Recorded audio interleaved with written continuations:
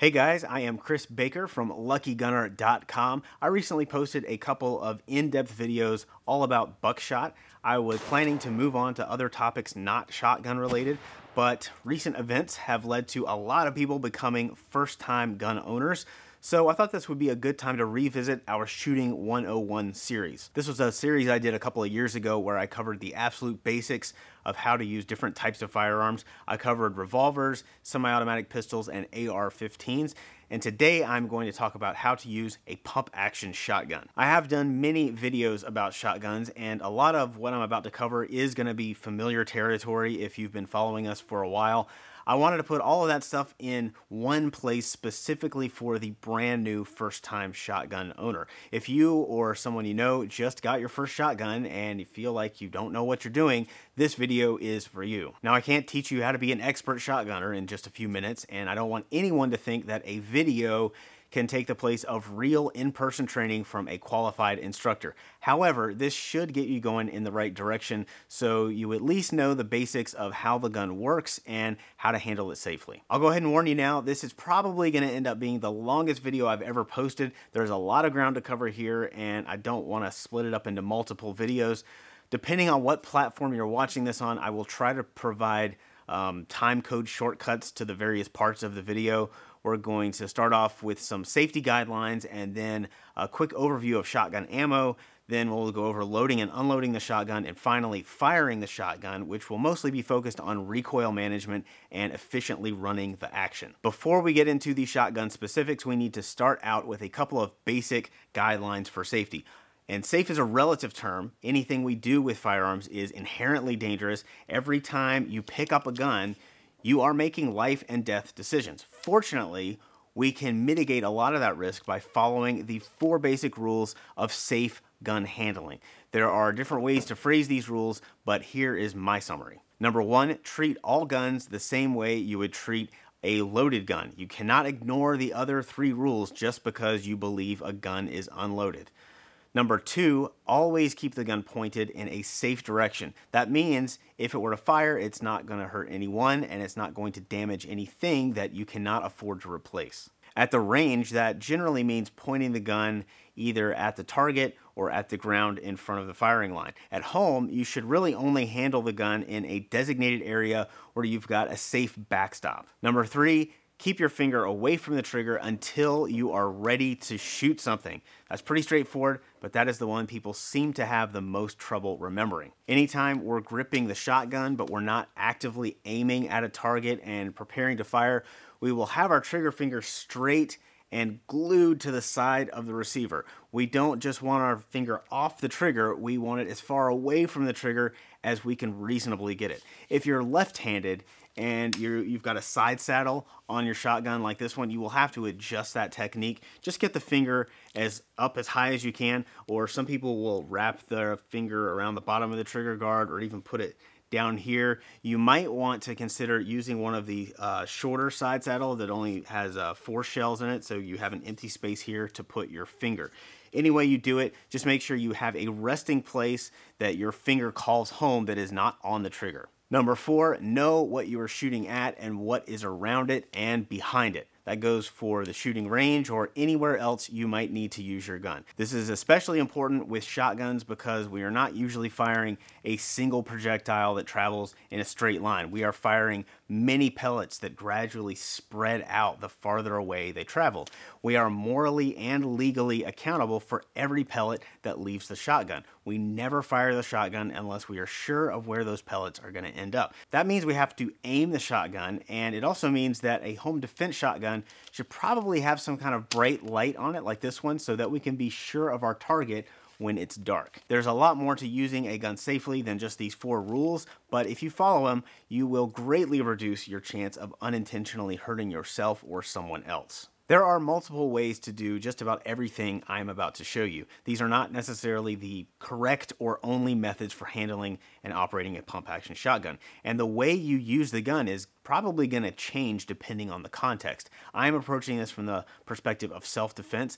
Some of what I'm going to show you will still be relevant if you're using the shotgun for hunting birds or shooting clays, but some of it won't. My demo shotgun here is a Remington 870. It is probably the most common type of pump action shotgun on the market, followed closely by the Mossberg 500 and 590 series. Some of the basic controls and techniques are a little different on the Mossberg, so I will demo those with this gun here. This is a Mossberg Shockwave. It's basically a Mossberg 590 with a bird's head grip in place of the shoulder stock. I don't necessarily recommend the stockless style shotguns like the Shockwave or the Remington TAC 14, especially for beginners, but they are really popular. So in addition to showing you the Mossberg controls, this will give me the chance to demo a couple of shooting techniques that are unique to the stockless shotguns. I'll be covering that at the very end of the video. If you are new to all of this, I don't think you need to get too bogged down with trying to remember what every little part on the shotgun is called, but you do need to know a few of the major ones just so you can understand what I'm talking about when I'm referring to them. This is the stock, also called the butt stock or the shoulder stock. This is the barrel here on the top, and beneath it is the magazine tube or mag tube. This part that moves back and forth is the forend, and this big part in the middle that everything else is attached to is the receiver. And all of the moving parts inside the shotgun are together referred to as the action. Shotguns are one of the most versatile firearms we have because they can fire several different types of ammunition. Now, we could spend all day long talking just about shotgun ammunition. Like I said, I recently did 2 videos just about buckshot.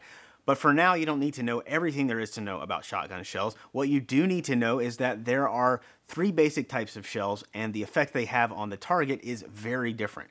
There's birdshot, buckshot, and slugs. A round of birdshot is loaded with anywhere from a few dozen to a few hundred tiny lead or steel pellets. The largest birdshot pellets are just under a 1/4 inch in diameter. The smallest are not much bigger than a grain of salt. Birdshot is used for shooting birds and other small moving targets at a range of about 40 yards or less.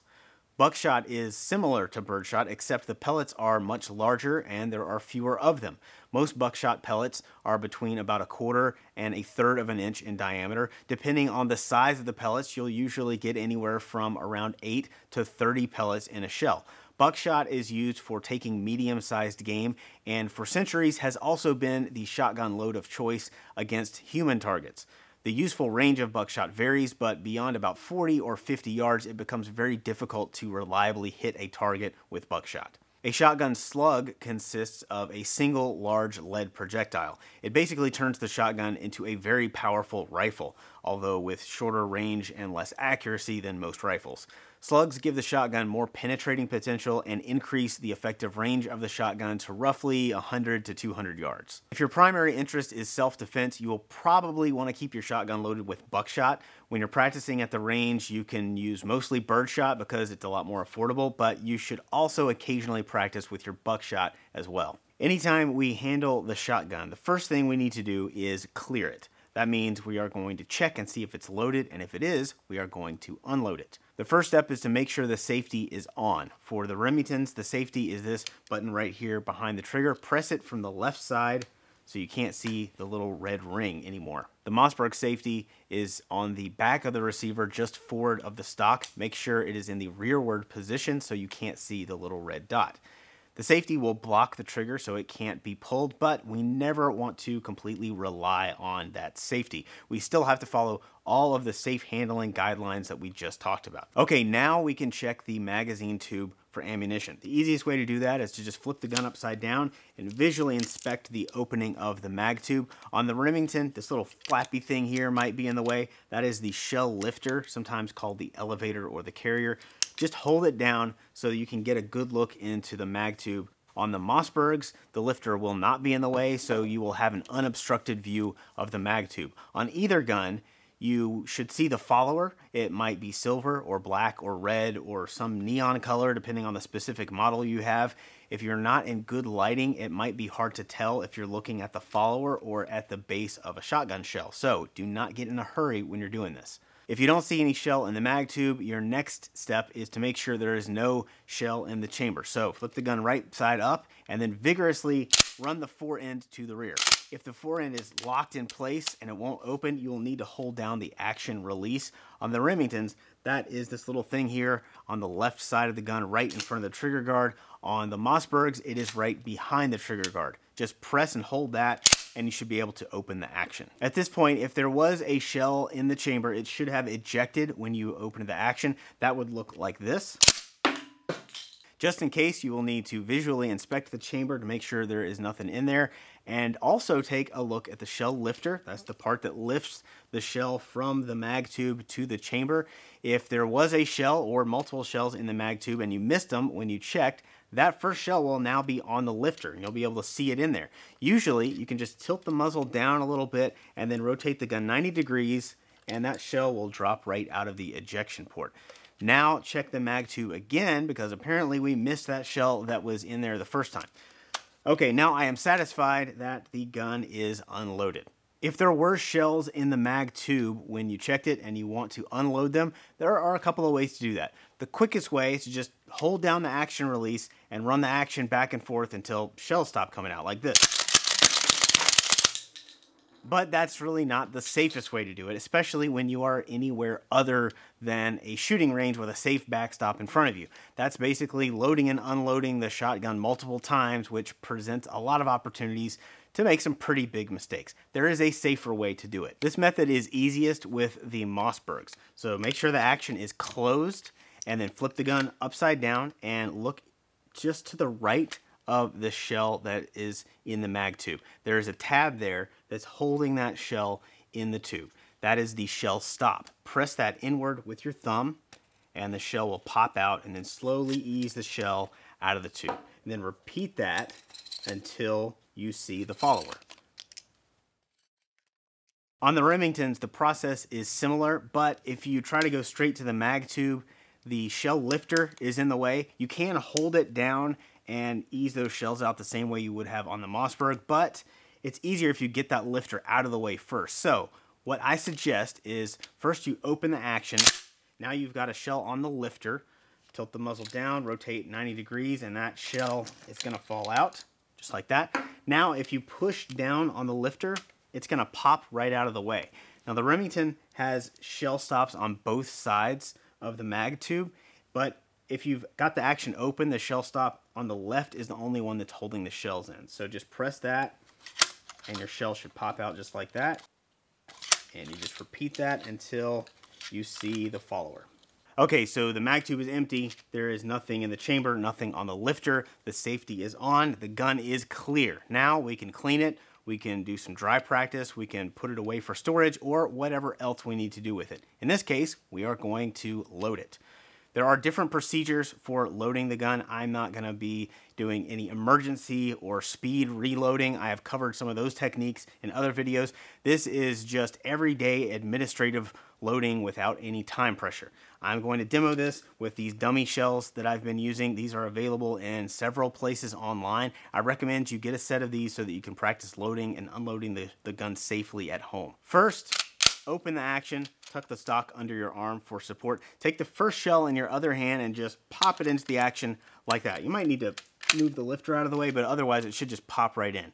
Now you close the action. Now your chamber is loaded. If you push the safety off and pull the trigger, the gun will fire. But we're not ready to do that yet. We want to load the magazine tube. So grab your next shell, push it up into the action, and pin it there with your index finger. Use your thumb to push the shell into the mag tube. Make sure the shell goes all the way in past those shell stops. If you don't, the shell will pop right back out. Your thumb will actually need to go into the mag tube a little bit like that. On the Mossbergs, again, the lifter won't be in your way, so this will be pretty easy. On the Remingtons, just use the knuckle of your thumb to keep the lifter pushed out of the way. Keep your thumb bent like this. If you don't, if you keep it flat like that, the lifter is more likely to pinch the tip of your thumb, and that gets kind of old after loading a couple of boxes of shells. So keep repeating the loading process until no more shells will fit in the tube. Okay, this shell won't fit, so the gun is fully loaded. The forend is locked in place. When we're ready to fire, we disengage the safety, press the trigger, the gun goes bang. After the trigger has been pressed, the forend unlocks. So before we can fire again, we have to open the action. That ejects the spent shell casing from the chamber. And then we have the next round on the lifter, so push the action closed. And now that round is in the chamber and the gun is ready to be fired again. You can keep firing until you're out of ammunition, which you will know has happened because the gun will go click instead of bang. Or you can reload the mag tube before the gun is empty. As long as there is room in the mag tube, you can fill the gun back up. Let's say you want to have the gun loaded and ready to use, but you don't want to actually have a round in the chamber. A loaded chamber is a good way to carry a handgun that's going to be on your person and in your immediate control with a holster that totally covers the trigger guard. With a shotgun that's in your safe or in your closet, a loaded chamber presents some additional risks. You might reach for your gun in the dark and accidentally grab it with your finger on the trigger. Your cat might start pawing at the gun under your bed. The gun might fall over in your closet and discharge because shotguns are not 100% totally drop safe, unlike most handguns. To mitigate those risks, you can store the shotgun in what is called cruiser ready condition. That's with a full magazine tube, but an empty chamber. Start by clearing the gun just like before. Nothing in the magazine, nothing in the chamber, nothing on the lifter. Okay, then after you have triple checked that there is nothing in the chamber, close the action, point the gun in a safe direction, disengage the safety, and press the trigger. That will unlock the action for us. Now you just need to load up the magazine tube just like before.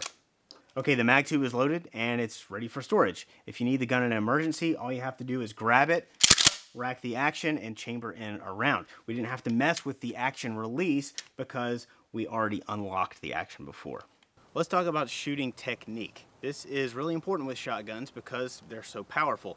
When you fire the gun, the pressure generated inside that shell that pushes that heavy load of pellets out of the barrel at high speed is also pushing the shotgun against you. That's what we call recoil. If you don't learn to manage recoil effectively, at best you'll be shooting very slowly, and at worst you'll end up with a black and blue shoulder and you'll develop a bad flinch and you'll never hit what you're aiming at. It doesn't matter how big you are, if you don't have good technique, this gun will push you around. But with the right technique, even smaller statured people can manage a shotgun well. I'm smaller than the average male and I do okay with a shotgun. Here's my friend Annette. She's only about 5'4" and she knows her way around a 12 gauge. It's all about having the right technique. Good recoil control starts with a solid stance. So stand with your feet at least about shoulder width apart, maybe a little more. Your dominant side foot should be back a little bit. Lean forward at the waist. You want an aggressive forward posture with your weight resting on the balls of your feet. Now we're going to mount the gun. You might be tempted to place the stock on your shoulder or just inside your shoulder at the joint and kind of blade your body toward the target. I don't recommend doing that. Instead, bring the stock inward. Get it on the outside of your pectoral muscle, kind of right here, or even further toward your center line if you can. You want the stock off your shoulder and off of where your collarbone sticks out. Keep your shoulders closer to being squared toward your target, and this way, this is going to allow you to absorb that recoil with your whole upper body, so it's not all just going into one single joint or bone. All right, so you got your mount. Keep your elbows pointed down, not sticking out like that. Place your thumb along the side of the stock like this, not wrapped around the back. That way, if you do get a bad mount or if you have to fire from an awkward position or something, you don't run the risk of smacking yourself in the nose with your thumb. Mount the gun up high enough so that when you aim, you don't have to bring your head down to the gun. You're bringing the gun up to your head. Now, if you do have to scrunch your neck down a little bit, that's not a big deal. The main thing is that you don't want to have to crane your head over to the side to see your sights. If your head is tilted when you're looking at the sights, you're going to end up missing what you're aiming at. When you bring the gun up to your eye line, rest the cheek against the stock, kind of like that. That's what we call a cheek weld. You want the same point of contact with the stock every time. If you have a consistent mount and a consistent cheek weld, aiming the gun's just going to come naturally. It'll be a piece of cake. It will just automatically point at whatever you happen to be looking at, and you only have to use the sights to kind of fine-tune your aim. With a good shoulder mount, go ahead and pivot the gun down about 45 degrees. This is the low ready position. It's kind of the default position when you're ready to shoot, but you're not actually aiming at a target. When you're ready to fire, you simply pivot the gun up to eye level, and the index finger can move from its resting place on the receiver to the trigger. The problem you are probably going to run into at this point is that your stock is too long. Now, I hate to tell people that they have to go out and buy even more stuff before they start practicing with their new gun, but in this case, it really makes a huge difference. The standard stock that comes on most shotguns is so long that if you bring the gun inboard off your shoulder, you'll probably have trouble reaching the forend, and it's really hard to square up to the target and get your whole upper body behind the gun with a stock that's too long. If you're more than about 6 feet tall, this probably won't be as much of a problem, but I know some very tall shotgun enthusiasts who still prefer a shorter stock. If you can, buy a youth stock or a Magpul stock like this one with all of the spacers removed. It will make this technique a lot easier. So what about using the safety? When should it be on? When should I disengage it? Well, if this was an AR-15 or a handgun with a well-designed thumb safety, I would say the safety should be on anytime you're not actually aimed at the target. Gun up, safety off, gun down, safety on. Unfortunately, some of our shotguns make that more difficult than it should be. On the Remingtons, the safety is here behind the trigger guard. If we have our finger up on the receiver where it should be, when it's time to fire, we've got to go all the way back here, push the safety in, and then go to the trigger. Now that's surprisingly difficult to do if you're under a lot of pressure. If you mess it up, you end up wasting precious seconds when you ought to be actually firing. If you're left-handed, it's not any easier. You will have to use your middle finger to reach around and deactivate the safety that way. Some people keep their finger on the safety, ready to disengage it, kind of like that, so their ready position is here instead of here. That is faster, but I'm really not comfortable with that. I don't want to get in the habit of having my finger that close to the trigger when I'm not ready to shoot. Now I've got an oversized aftermarket safety on this gun, so I can hit the safety with the inside of my knuckle like that, but it's still not really ideal in my opinion. With the Mossbergs, this isn't as much of a problem because you can run the safety with your thumb and keep your finger well away from the trigger. It works just as well for lefties as it does for right-handed people. But if you've got a stock with a pistol grip, it's a different story. You won't be able to reach the safety unless you completely break your firing grip on the gun. So if you find that the safety is difficult to use on your shotgun or that using it compromises safe trigger finger placement, I think it's okay to just leave the safety off whenever the gun is in your hands and you're in a ready position. Now I only say this very reluctantly. It's probably not a great idea for some people. It's an imperfect solution to deal with a suboptimal safety design. This is another reason I like to store the gun in the cruiser ready condition that we talked about, where you've got the mag tube loaded but the chamber is empty. If I have the chamber empty, it's not a problem that the safety is off. I can grab the gun, rack in around, and I'm in the ready position with the safety already off. If I need to put the gun down for some reason, then I can flip the safety on at that point. Okay, back to shooting the gun. Besides a good stance and a good mount, the other key to recoil management is the push-pull technique. Just before you press the trigger, you want to push the gun away from you with the support hand and pull it in toward you with the firing hand. It should feel like you're trying to tear the gun in half. Now make sure the stock remains snug against your body. If you leave any gap between you and the stock, the gun will have room to accelerate into your body, and instead of a slight push, the gun is going to hit you, and well, that's not very comfortable. But either way, if you push out on the forend, you'll reduce the felt recoil against your body. You don't need to push-pull all the time. You'll wear yourself out that way. Just the moment before you decide to fire, just quick push-pull and fire. I'm going to fire a couple of rounds without doing a push-pull. I'll still have a good mount and a good stance, but no push-pull. Watch the front of my muzzle and how much it rises, and see how much my upper body gets pushed back.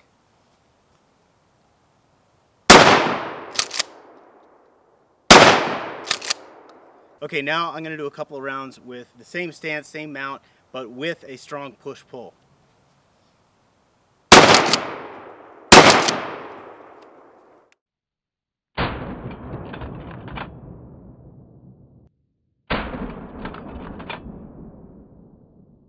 Besides recoil management, cycling the action is the aspect of pump shotguns that's most likely to trip up beginners. When you press the trigger, the gun goes bang, and then you can cycle the action and fire again. Vigorously pull the forend back as far as it can go, and then vigorously push it back forward again. I say vigorously because that is the best way to avoid a malfunction. If we don't open and close the action completely and don't use enough force, we might end up with a spent shell stuck in action or an empty chamber or any number of other malfunctions. So rack the gun like you mean it, and rack it immediately after the gun fires. Gun goes bang, back all the way, then as soon as the gun stops, push it forward all the way. As the instructor Tom Givens says, it should be boom, chunk, chunk.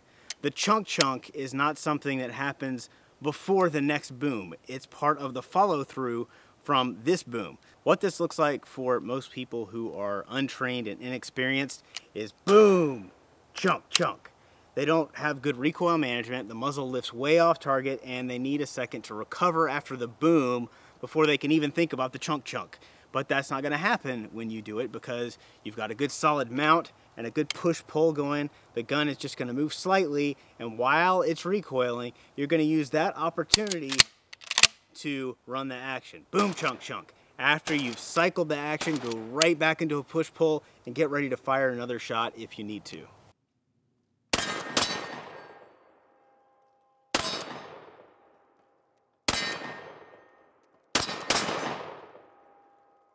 Like I said at the very beginning, we are accountable for every pellet that comes out of the gun. So we absolutely do need to aim the shotgun.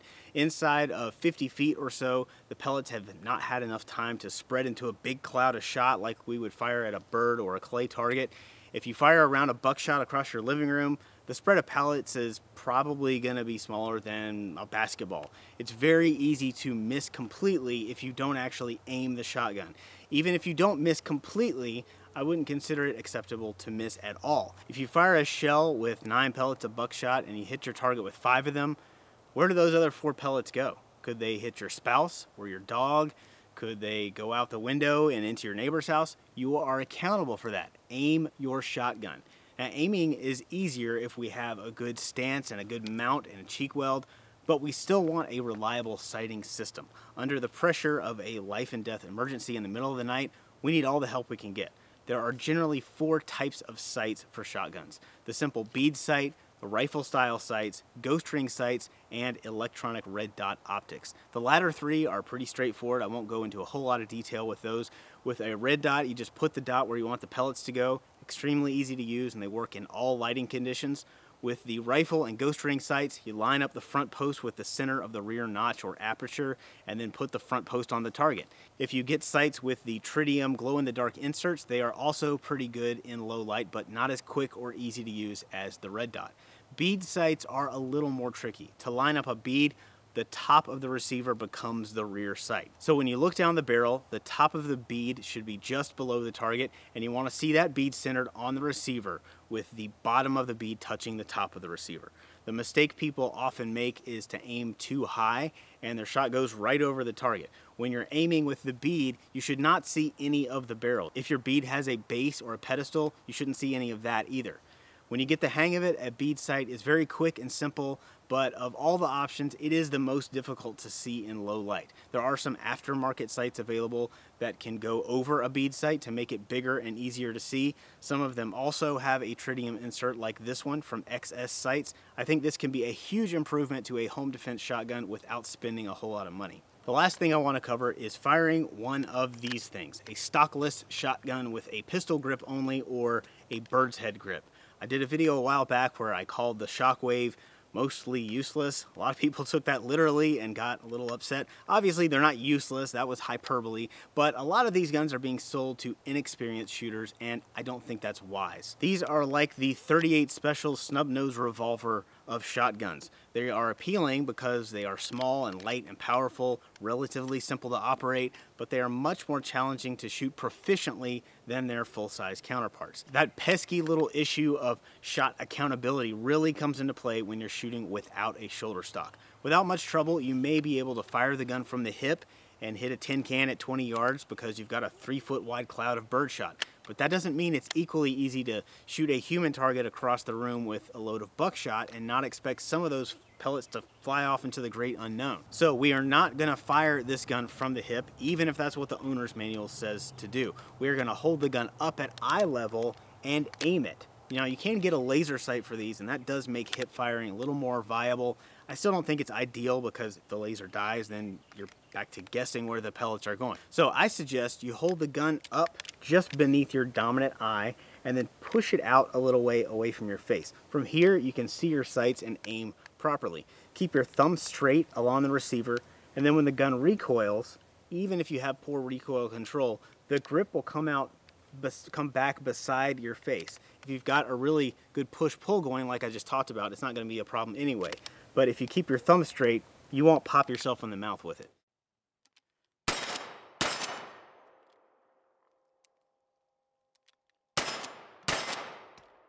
When you cycle the action, you don't have a stock that's braced against your body to counteract that rearward motion. If you have a brand new gun, the action's going to be kind of stiff, and racking it without a stock might feel kind of awkward. So instead of bringing the forend back and forth, you might think about keeping the forend in one place and moving the gun forward and back with your strong hand. Or maybe kind of a hybrid technique where you bring the hands together to meet each other.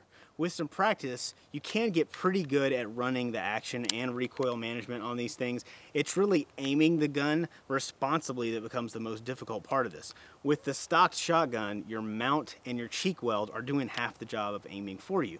When you take away the stock, you lose that advantage. So you really have to pay attention to what your bead or what your sights are telling you about where those pellets are about to go.